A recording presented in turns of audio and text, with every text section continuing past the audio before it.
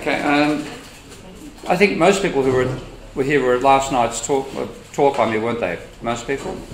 I looked at the topic and I looked at what I gave you last night and I realised if I covered formally what the topic says, I'll be repeating a lot of what I said yesterday. So what I thought I might instead do is talk a bit about how I got to the position I have on the role of credit in a capitalist economy and some of the intellectual debates that went along as part of forming that. And because the first thing I did to get me into working in post-Keynesian economics rather than history of economic thought, which is where I began with my master's thesis, was attempting to model Minsky's financial instability hypothesis. And like a lot of people, I read John Maynard Keynes, his book. Has anybody here read Minsky's book, John Maynard Keynes? I haven't read it. Yeah. Who's read Stabilising an Unstable Economy? Okay. Who read it? Huh? Who read it? Who has read? Has anybody here read that one? I read it. Okay, that's his bad one. In my opinion, that's a book I wouldn't bother reading of Minsky's. But John Maynard Keynes was, I think, the best possible statement at book length. To me, it was an incredibly compelling vision. And in doing my master's, I read that in 1987. I thought, right, when I do my PhD, that's what I'll base my PhD on. But I did work on Marx in the meantime, my master's itself. But a lot of people, when they read Minsky, they see the whole idea of hedge, speculative, and Ponzi finance, and they think at this sort of level of agents and transitioning and so on. This is the point that actually struck me, this particular point here.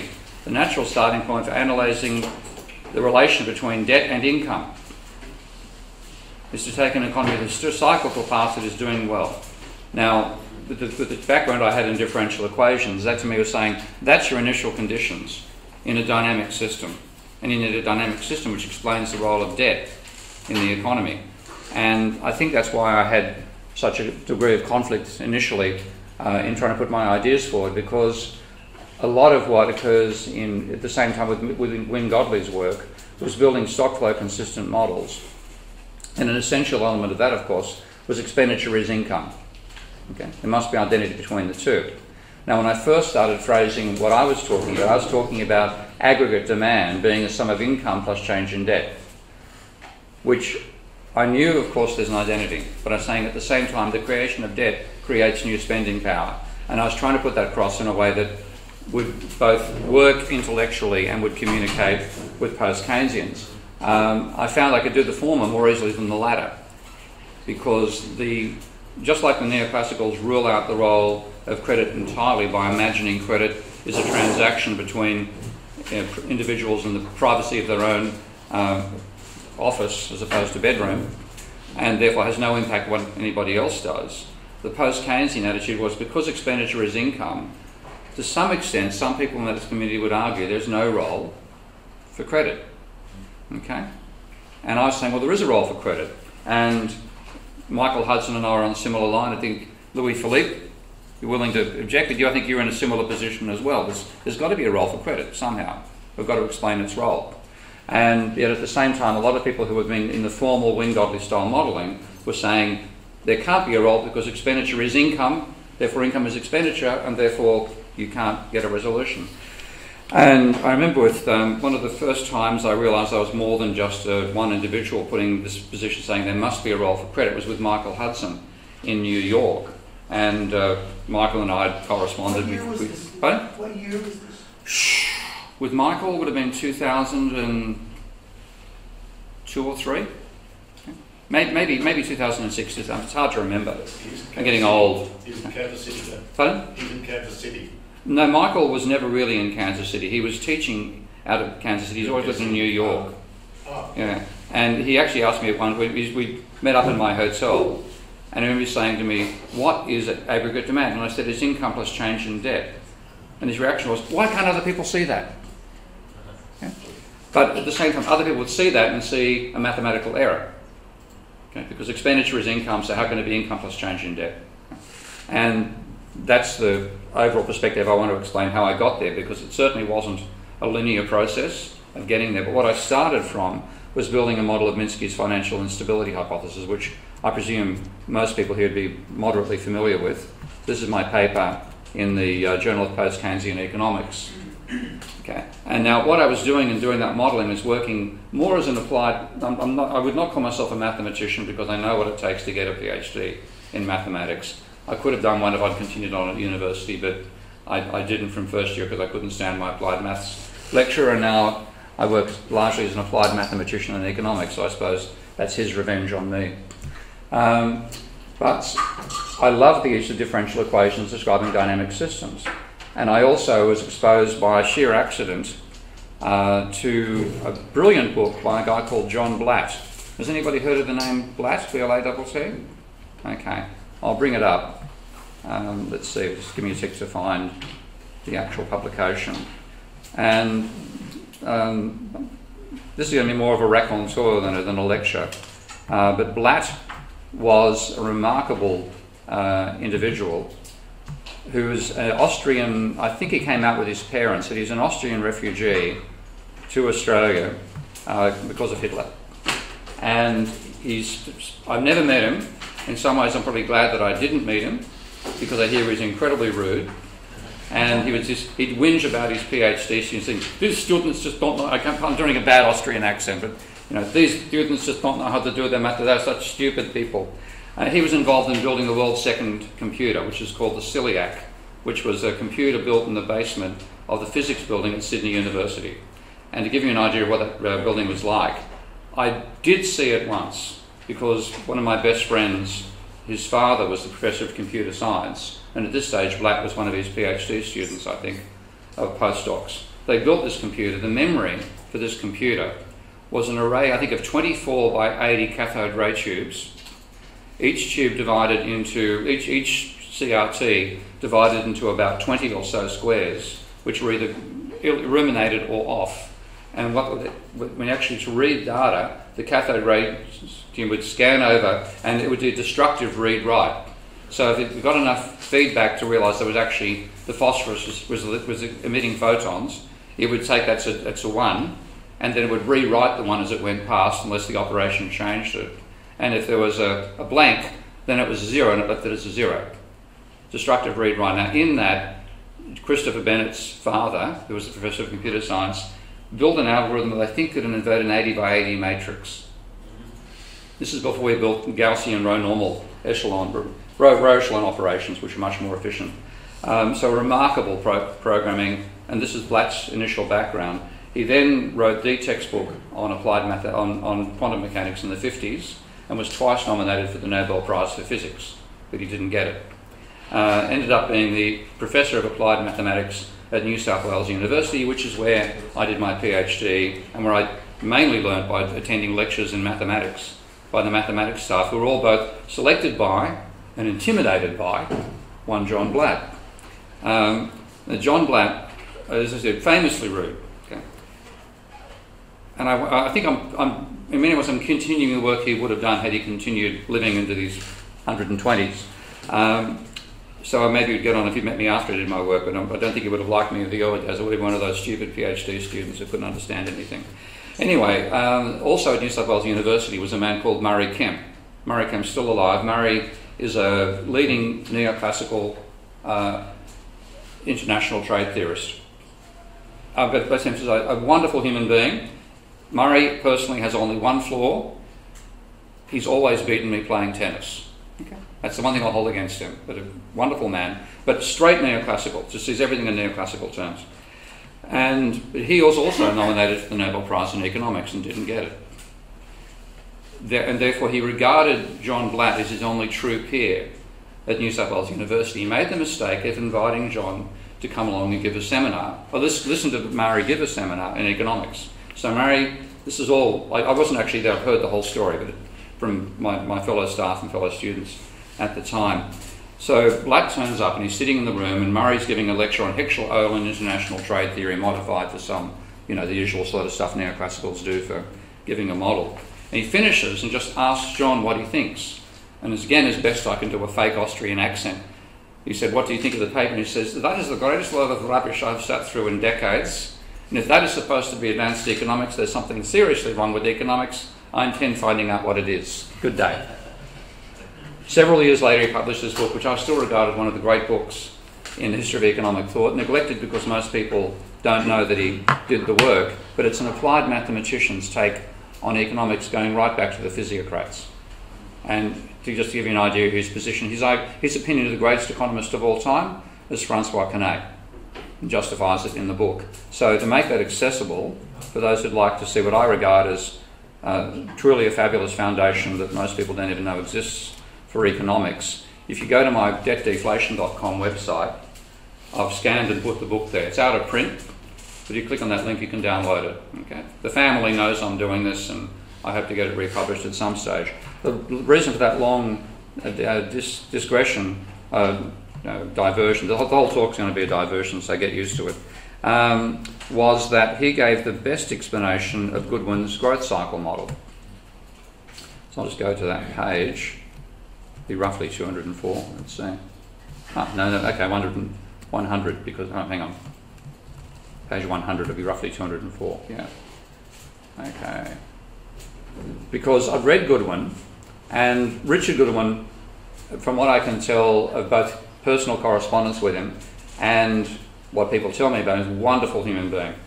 Very much the bonhomie, an artist as well as a mathematician, very humble. He actually, you may know Richard Goodwin spent his final years working in the university in Siena, and I was aware of that. I found out later he didn't actually apply for a position there or be offered an emeritus type position. He went through the standard examination process.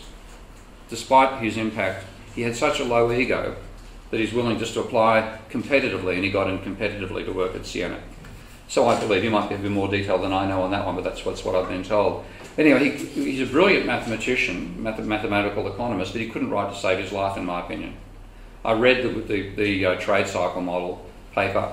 I knew there was something I should use inside there, but it wasn't accessible. Blatt gives a brilliant explanation, and that's what I'm looking at here. I'll just see if I can make that larger. Let's see. Yeah. So he gives a very straightforward explanation for how the model was derived.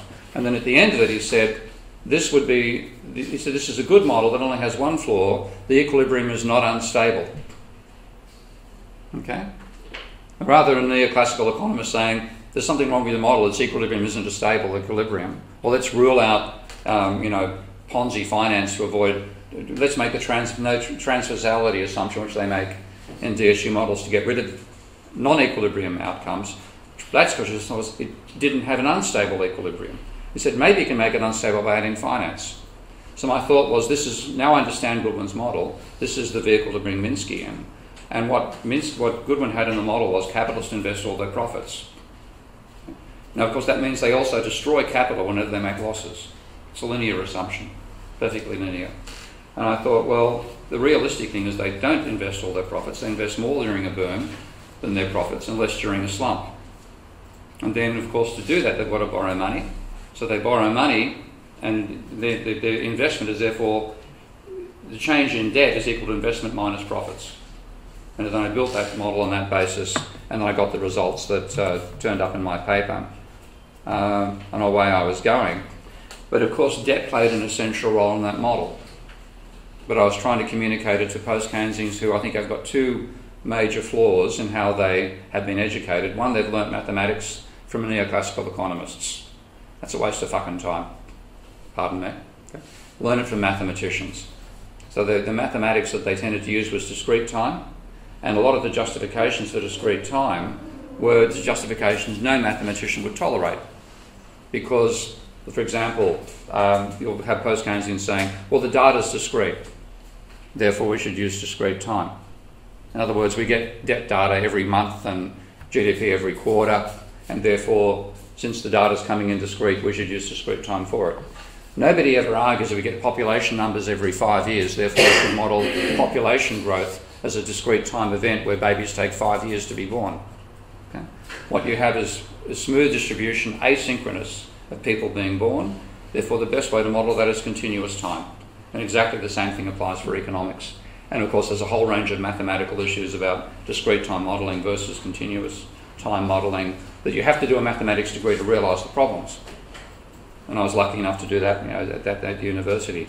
So I found myself struggling trying to come from a mathematical point of view towards a school of thought that was logical and grounded well in a realistic institutional view of capitalism, but didn't understand the mathematical approach I was taking. So a lot of conflict came out of that. Now, a major part of it was trying to explain the role of debt, but because I saw there was a role, seeing this in the data, this exponential rise in the level of private debt to GDP, is what got me into warning about the potential for a financial crisis.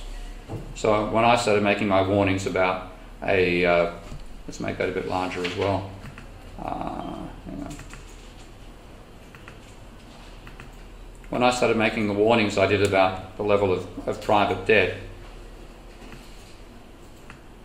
it was just at the end of 2006. So it was about that line there.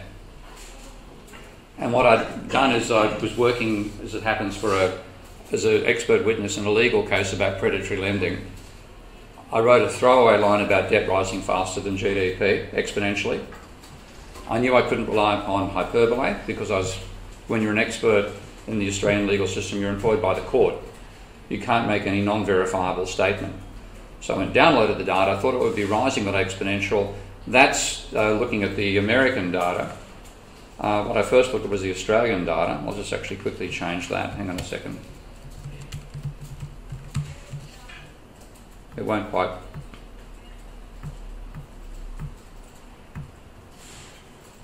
Okay, now let's go back and take a look at that chart now.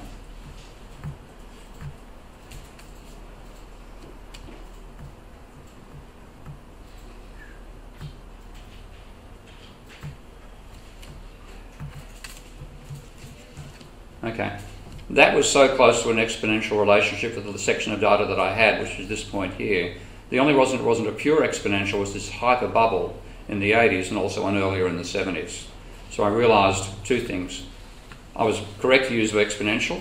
I could legitimately justify saying the ratio was rising exponentially with respect to time, and there was going to be a crisis. I had to warn about it. So there was a sense of panic to how I was writing from 2006 on, because I saw it as being something which I had to make a warning that I couldn't wait for the journals to publish. So I put all my stuff into blogs and newspapers and interviews and so on. But I then found myself having to make the intellectual case for the role of debt after the crisis actually occurred. And at the same time, the post-Keynesian profession was caught on a dispute between what's called structuralist and horizontalist views of the role of the banking sector. And this again comes back to how we intellectually tend to think in economics. We draw diagrams. And in that sense, we're still following the legacy from Marshall, who made the case that he works at the mathematics, does a diagram. If the diagram works, he throws the mathematics away, and we're stuck in a diagram. You can't show genuine complex systems dynamics in 2 dimensions on a sheet of paper. You simply can't. So we're using an intellectual framework that stopped us seeing what we were trying to describe. And this horizontalist versus structuralist thing was saying, what's the demand, what's the supply curve of money? Okay, well, you draw it on a shiny sheet of paper, it's a horizontal line, or it rises somehow. And then you're caught in the structuralist versus horizontalist thing. And at the same time, if you look at the work being done by a lot of post-Keynesians, this is a very good paper by Giuseppe Fontana. If they were using discrete time, then in a time period nothing changes. Between the periods, everything changes.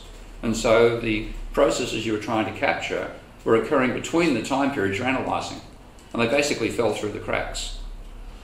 So I found that just period time thinking combined with putting stuff in diagrams rather than dynamic systems all led to this inability to see a role for credit in the way the economy functions.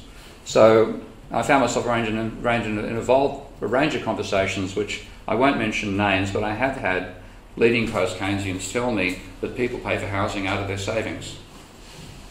I thought, hang on, where's the role for mortgage debt in that? Where's credit?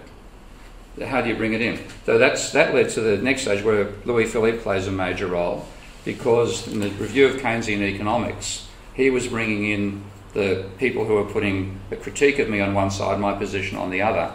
And have you ever met Feiberger? Yes. Yeah. his critique was probably the most helpful. Very thorough, very... Yeah, very thorough, very precise. And what he basically said, I'll see if I can find his quote here. Are you talking about the paper I published, his critique of your paper? Pardon? In his critique of your paper? Yeah.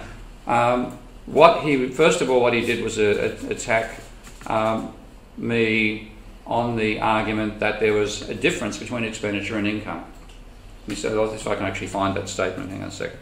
And this is the reason I'm partly going through this approach is I'm aware that as a young PhD student or a master's student or a young postdoc, you've done some research yourself in essays and things like that. When you see a presentation from somebody like me, you're often seeing something which looks very polished. Even if it's got errors, you see the final product. You don't see the mess that gets you there. So a large part of what you've got to learn, I think, is like you were talking in your own presentation. It takes a long time to build up the overall understanding. And you look back and you see, how the shit did I write that? But it's what got me towards where I am now. So one major point that Fibiger made here is that I was effectively, from his point of view, saying that expenditure was greater than expenditure, income was greater than expenditure, income was less than expenditure, etc., etc. That's what he's saying in this table here. Hang on.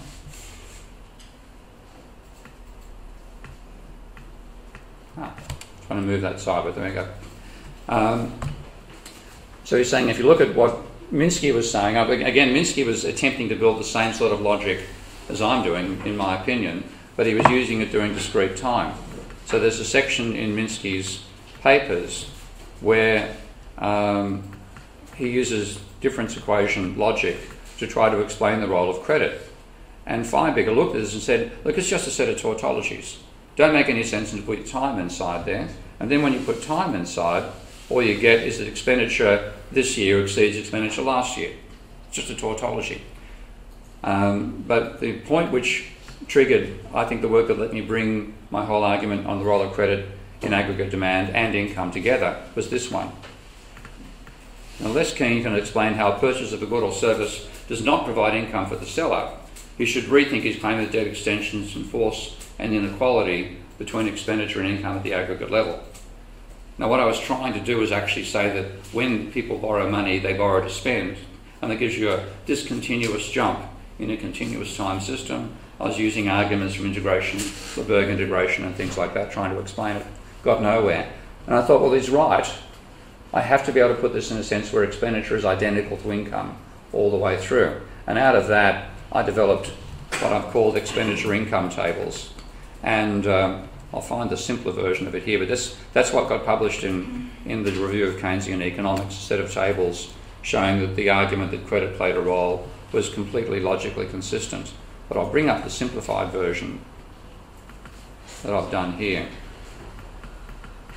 And this is to say, I built an expenditure income matrix, and I still want to program this into Minsky. I haven't had a chance to do that yet. But rather than showing the typical tabular view that's part of the stock flow consistent modelling, where you have an entry on one row column, an entry in another column, and they necessarily sum to zero across the rows.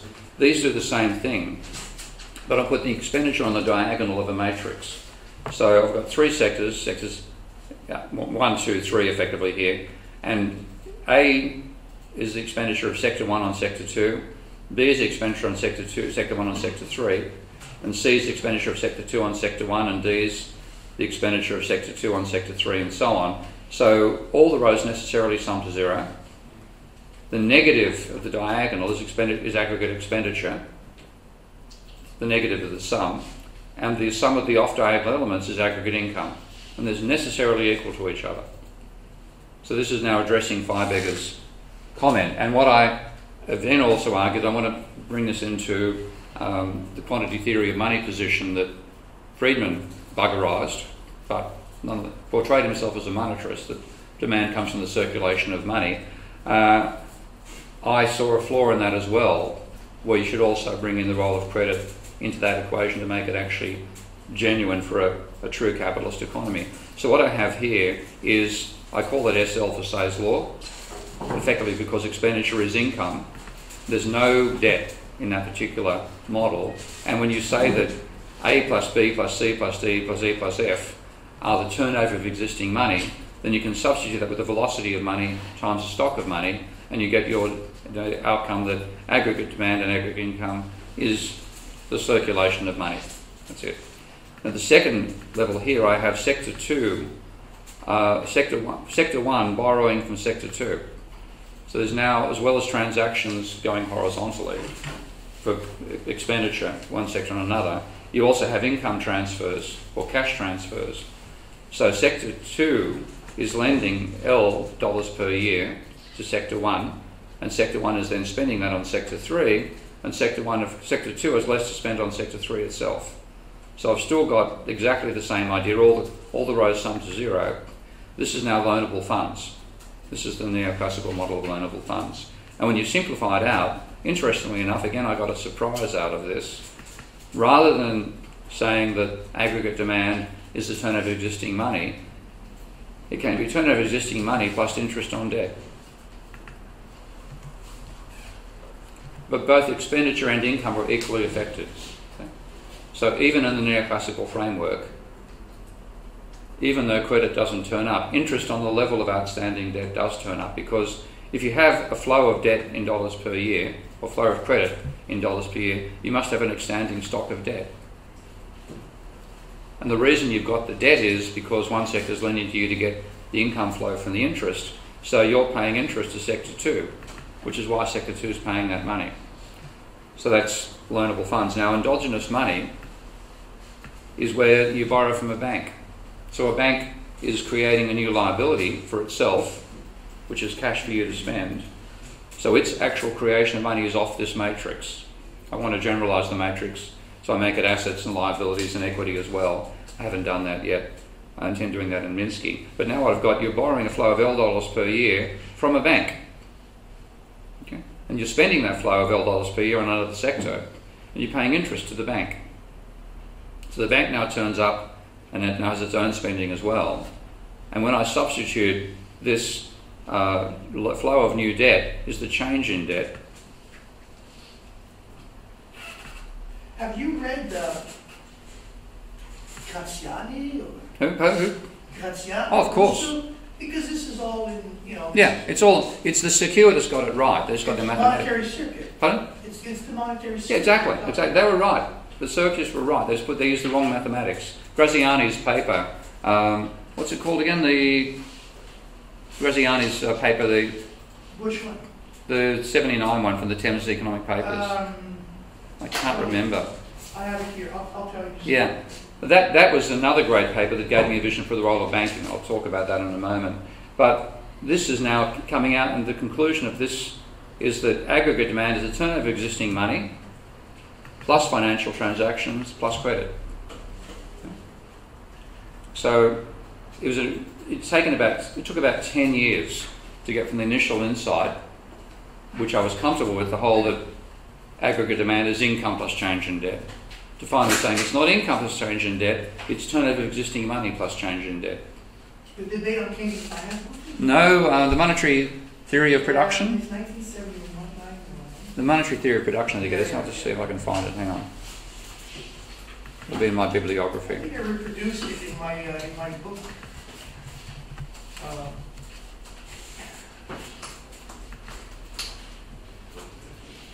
A monetary theory of production. Yeah. That's it, monetary theory of production. So, and thanks for mentioning that, because I hadn't included it here. But that was what led to the building of the Minsky software. Because, again, if you think about the mindset we have from neoclassicals, commerce is a two-person, two-commodity vision. This is the Barter view of money. The money illusion perspective is that all trades involve two people with two commodities. And what you've got to work out is a relative price.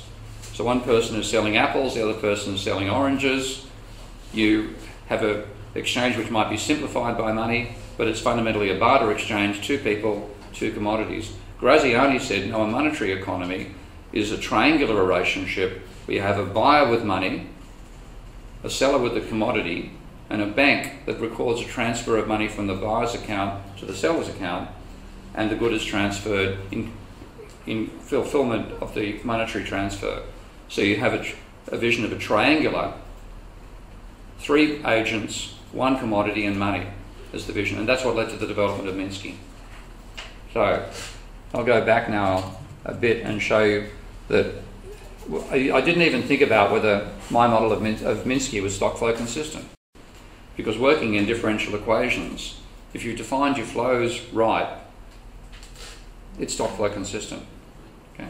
It is a set of differential equations. If you make a mistake in something like the stock flow consistency of that model, so if you have 2 equations or 2 system states depending upon the same flow, and you give the wrong sign to one of them, it'll explode. It'll reach a singularity and crash. So I didn't even think about it, but once I built Minsky, I could build a version of my model of Minsky in Minsky, which is what this one is here. So I showed you in the talk yesterday the straight differential equation system, and I didn't have a banking system inside there. But now, what I have in this model, the reason it is stock flow consistent, is that I basically assume that workers consume their wages and bankers consume their profits. So this has firms borrowing money. I'll show you the accounts. So there's reserves, which are static in this model. Debt, which is a debt of the corporate sector to the banking sector. Deposits for the firm sector. Deposits for the household sector, and the bank's equity.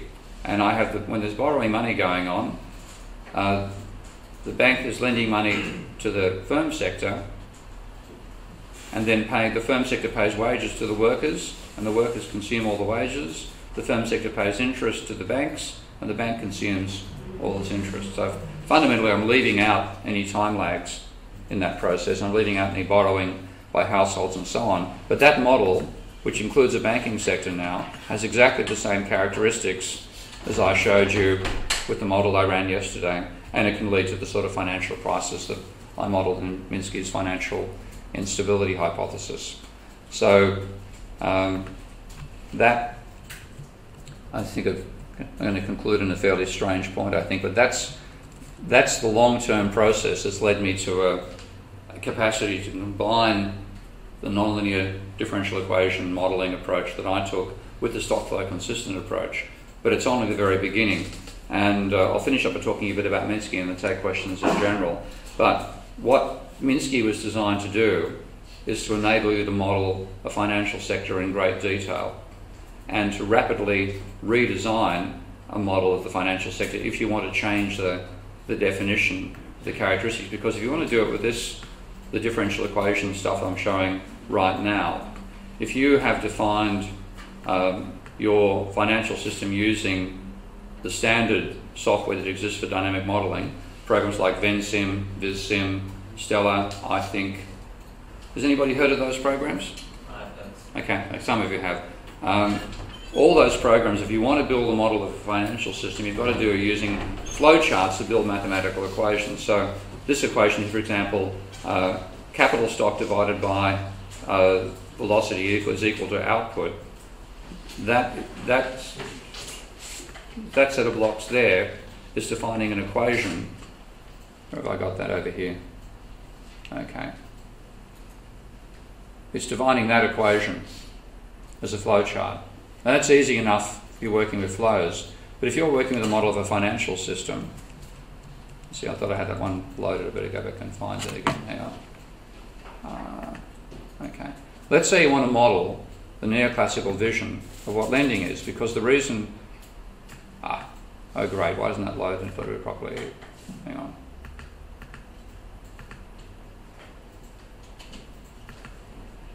There's an error. Great.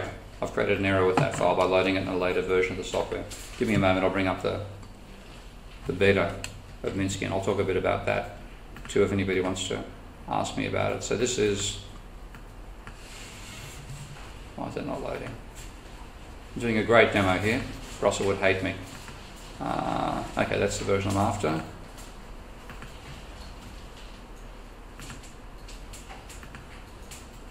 Right.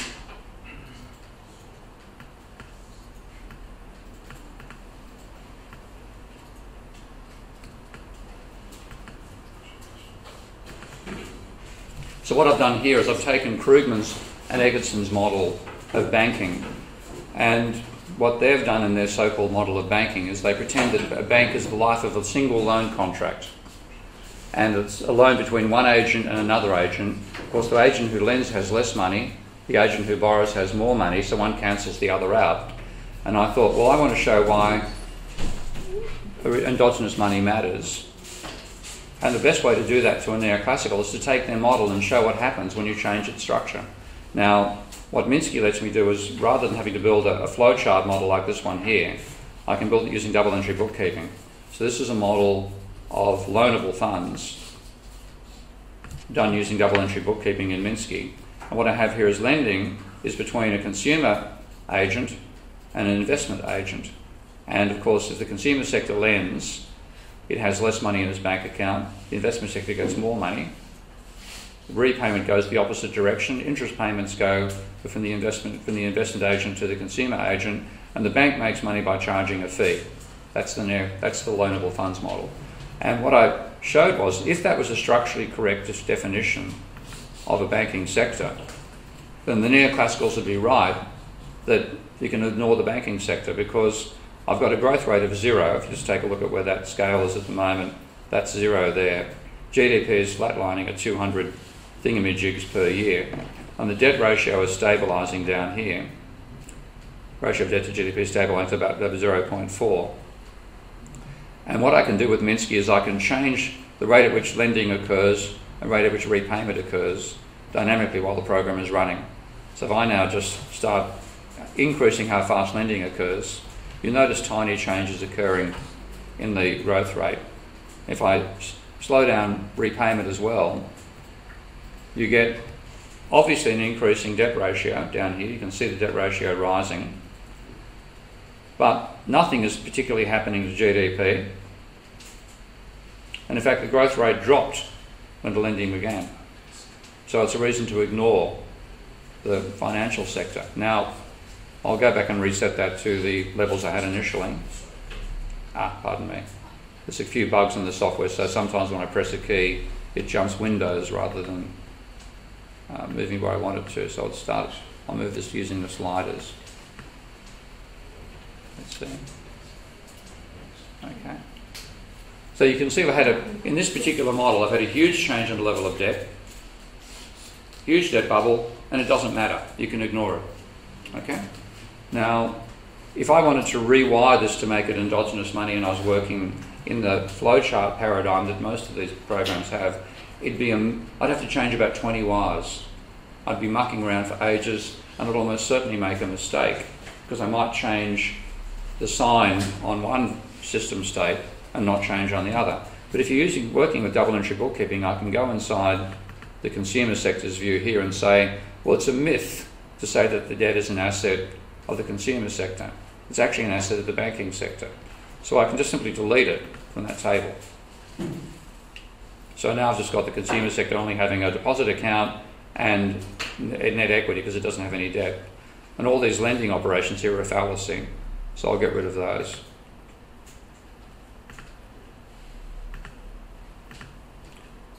And I go across to the banking sector and say, well, notice that now my rows don't sum to 0 anymore. Okay.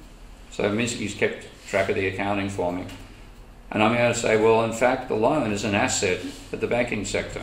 Now, I've deleted the loan as an asset of the consumer sector, but the loan is still sitting in the model as a liability of the investment sector. So if I click on this little arrow here, it shows that debt is one liability which is not yet shown as an asset for anybody else. So I can bring it across here, and Minsky now corrects everything which can correct by saying, well, there's actually the loan is taken up by the investment sector and repayment is done by the investment sector. All I have to do is fix up the leftover operations. So I can delete the bank fee, which is a fiction. I know banks charge fees, but it's not the main thing they do. Interest payments are made to the bank, reset the system, and start rolling again. I get a positive rate of growth, a growing level of the money supply. And if I change the rate of lending so it speeds up, we get a boom. If repayment goes the same way, an even bigger boom. And then if there's a slump, because lending slows down, you have a financial crisis.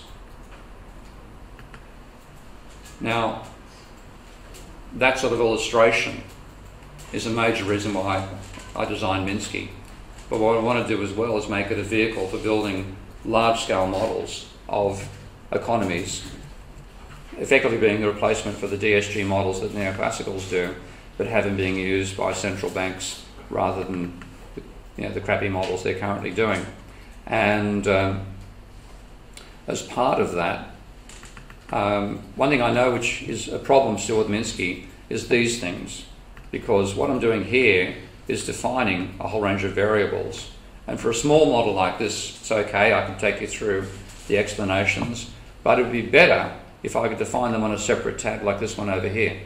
This equation tab is just taking what I've defined on the canvas and putting it in equation format. But it'd be really cool to be able to define something like a definition for a GDP is, C plus I plus G plus X minus M, and have that separately somewhere else, and then you just put GDP wherever it's needed on the canvas. You'd reduce clutter. Because I hadn't done that yet, I knew that you could not use Minsky to model a national economy. Okay? Absolutely knew that.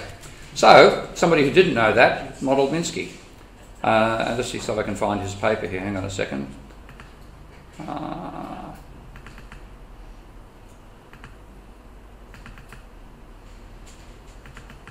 So out of the blue, hang on, I better go to the Minsky software instead. A Portuguese guy who was doing his master's degree sent me his model for comment. And my comment was, holy shit, how the fuck did you do that? Because I hope it works. This is crashing at the... Let's see, here we go. Okay. That's a model of the Portuguese economy.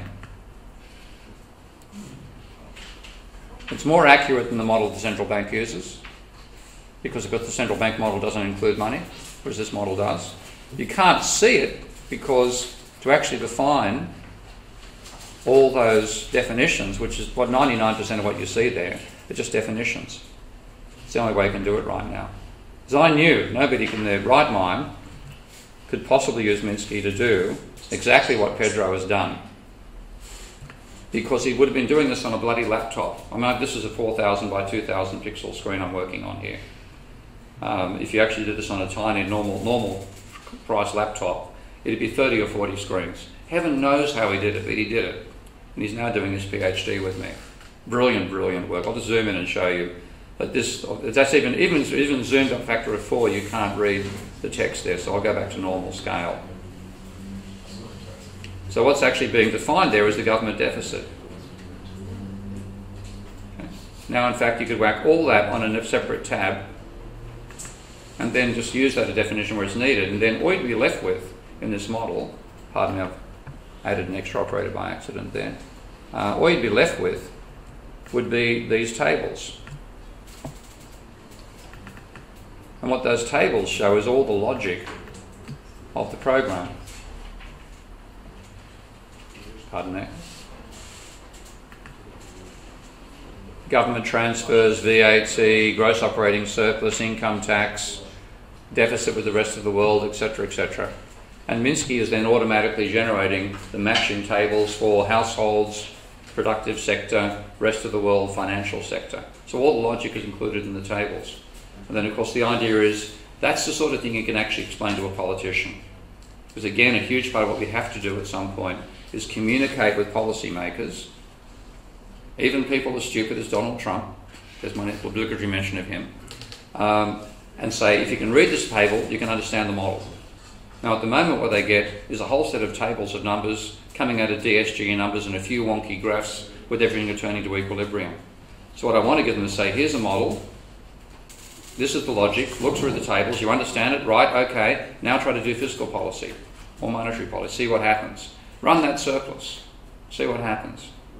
And have not just one computer input, but have 10 or 20. So you have 20 inputs, they can all be managing different variables. You can then test and see what happens. I want them to be able to simulate the economy and see the impact on it before they want to do it to the real world. So that's the overall ambition for Minsky. I'll shut up there and take questions.